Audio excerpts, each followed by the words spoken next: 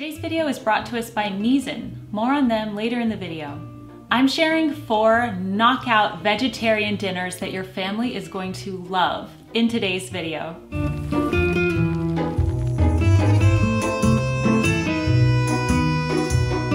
Hello everyone, Jennifer L. Scott here and welcome back to The Daily Connoisseur. Today I have a vegetarian themed what's for dinner for you, and these recipes, I'm not going to downplay them. They are so good, okay? All 4 of them are really delicious and I can't wait to share them with you. I will have the printable recipes in my corresponding blog post linked down below. Today we are making a vegetarian pad thai, a vegetable cheese quiche, a slow cooker vegetarian coconut curry with tofu, and a very easy vegetable barley soup. So let's begin. All right, let's start off with the vegetarian pad thai. Now this recipe will use fish sauce and egg, so if you don't use those things, you could substitute vegan fish sauce or maybe tofu for the egg. So just substitute as you need for your own dietary needs. We're gonna start by sauteing some vegetables in my Misen nonstick pan. Now remember, Misen brought us this video. This is their nonstick pan. I absolutely love it. I'll tell you more about it later, but let's get back to the recipe. Okay, so you can use whatever vegetables you like, and today I'm using carrots, red peppers, and zucchini.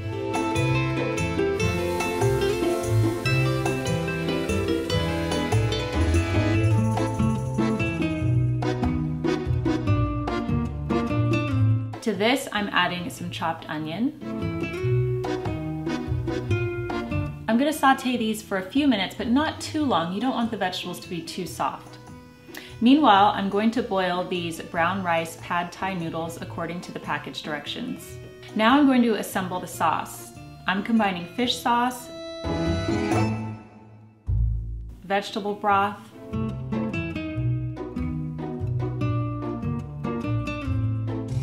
brown sugar, apple cider vinegar,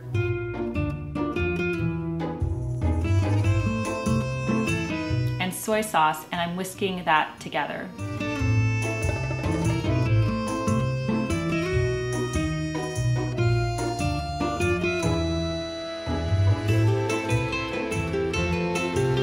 Once the vegetables are sauteed, I remove them from the Misen pan and I set them aside.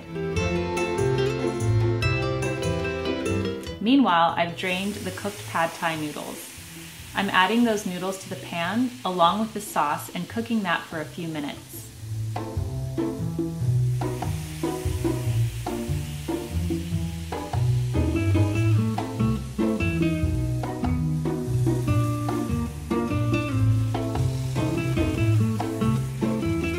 Then I push the noodles to the side and I add some of the scrambled egg, and I let that cook for a minute or 2 before mixing it in together with the noodles.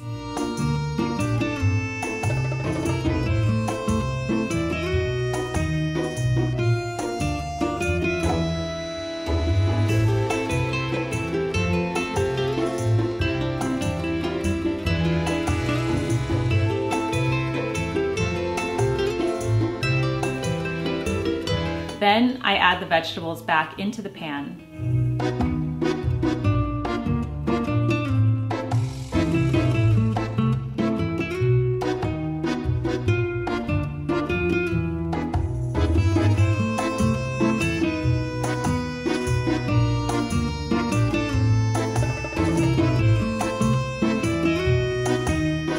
So when you plate this, top the pad thai with chopped cilantro and chopped onions. You know that I love to add both of those in excess.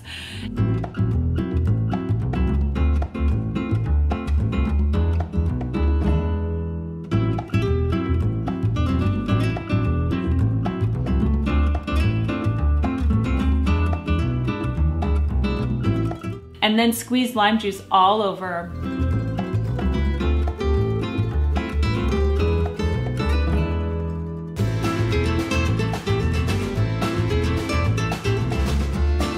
Top with peanuts. This dish is so good. I've modified this recipe over the years and I feel like this is the best incarnation of it. You could add other things like bean sprouts or tofu, whatever you want really. You could add eggplant. Ginger would be a good addition here. There's a lot of ways to enjoy this dish, but basically this is the main foundation of it. There's a lot of different ways that you can enjoy this dish.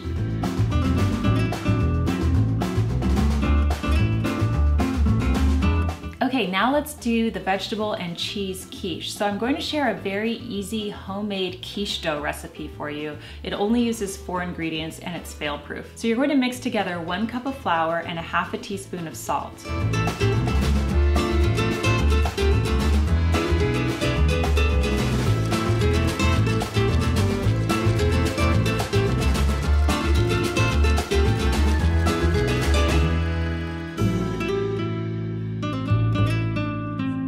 Then you're going to whisk together 1/2 cup of olive oil and cold water and add that to the flour mixture until it's all combined.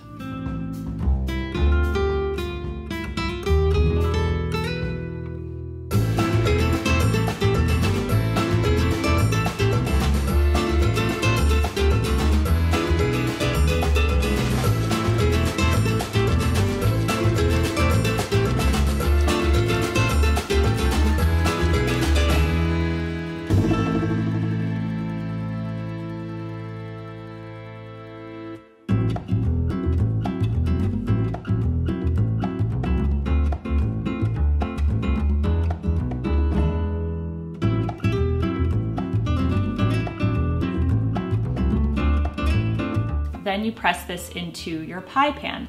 So I know you might be thinking this looks bad, but I just call it rustic. That's it. So just set it aside, and now we're going to get our vegetables sauteed. I'm adding some olive oil to my Misen nonstick pan.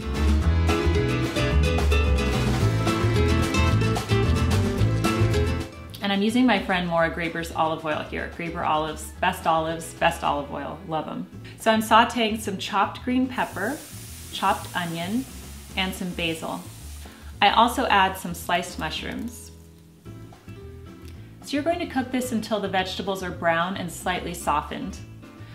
Now, in the bottom of the pie crust, I'm placing some shredded mozzarella cheese, but you can use whatever kind of cheese you like.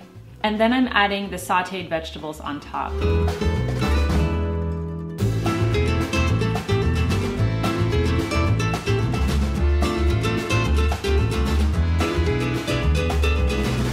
Now I'm whisking 3 eggs with 1/2 cup of heavy cream, salt and pepper, and some chopped parsley from the garden, and I'm setting that aside.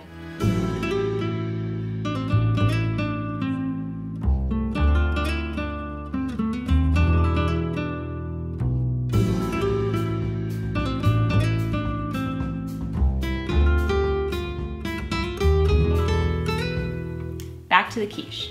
I'm adding some sliced tomato on top.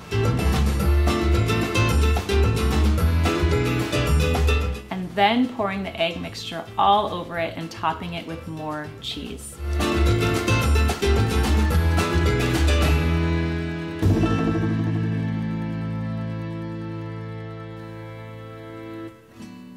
I bake this in the oven until it's nice and brown and the egg is all set and the pie crust is cooked, and that's at around 40 minutes. This was so good. Ben called this a 10 out of 10. I love quiches. I love eating them for breakfast the next day, and this one is really delicious. Again, you could substitute whatever vegetables you want for this, but it's really that ratio of cheese, veggies, and then the egg and cream mixture with that homemade crust. It's so good.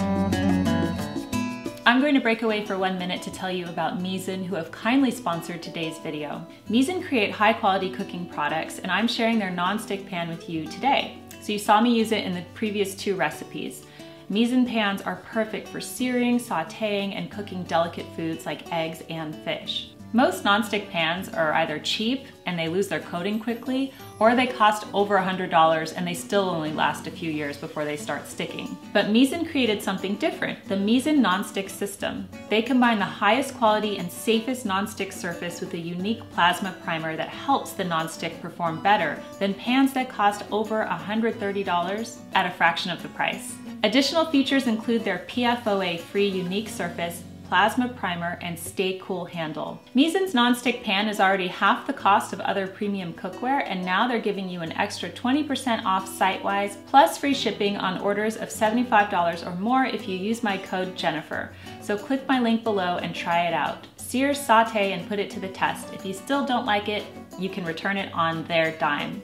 Thank you so much to Misen for sponsoring today's video. Okay, now back to the recipes. Now I'm going to share with you the slow cooker vegetarian coconut curry. So I start off by placing my prepared vegetables into the slow cooker, and today I'm using potatoes, chopped green pepper, red pepper, carrots, and onion. On top of that, I'm placing some flour and curry powder, and I'm mixing this until the vegetables are coated. The flour is going to thicken it up a little bit.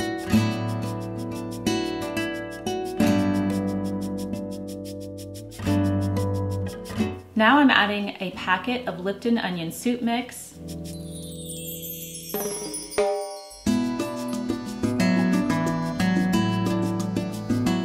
And then I mix in a can of coconut cream.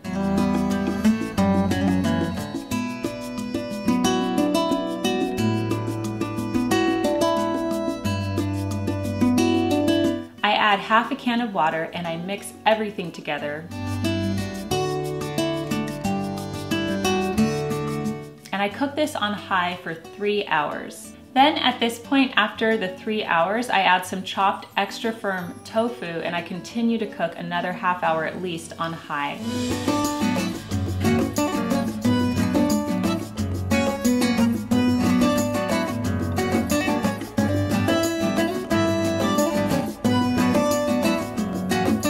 I serve the curry over cooked cilantro rice and I top it with more chopped cilantro. And this one is really delicious. It's a very delicate, mild coconut flavor. You could definitely add spices to this if you want to make it spicy, but this is really good over rice. It's a very comforting curry.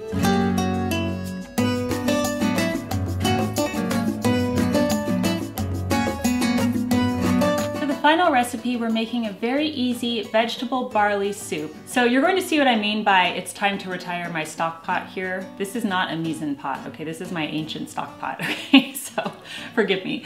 So I add some vegetable broth to this stock pot, along with diced tomatoes and some drained garbanzo beans.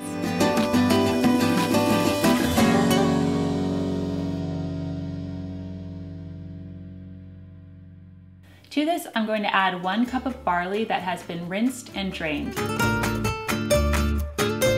Now I'm adding zucchini, carrot, celery, and onion.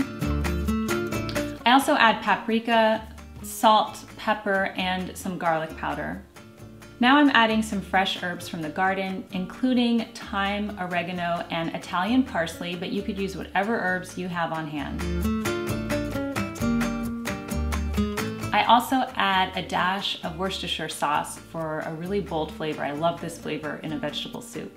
And finally, I'm adding 3 bay leaves from our tree. So we'll take those out later, don't forget. So you let this cook for about 35 to 40 minutes or until the barley is cooked and the carrots are soft. But you need to watch this. Don't leave it and go away because the liquid really cooks down, and I ended up adding an entire other carton of vegetable stock to this. So I had to replenish that so it wouldn't dry out.